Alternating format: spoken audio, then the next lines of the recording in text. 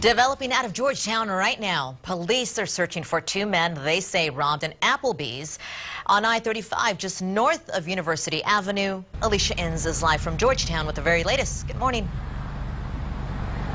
Hey, good morning, Sally. Yeah, obviously the scene quiet now, but much different scene at about 1 o'clock this morning when police were called out here to the Applebees in Georgetown for what workers say was an armed robbery. They say that two men walked in with handguns and forced the workers down onto the floor and then stole an undisclosed amount of cash. Williamson County K-9, the Austin PD Air 1 helicopter came out helping Georgetown police with this and still searching for the suspects.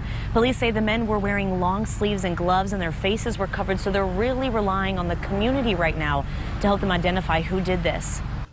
Unfortunately, we don't have a whole lot to give them right now. Certainly tomorrow morning, as more information becomes available, we'll certainly blast some stuff back out to y'all, and hopefully we can get the community's involvement. So we're just at a loss right now.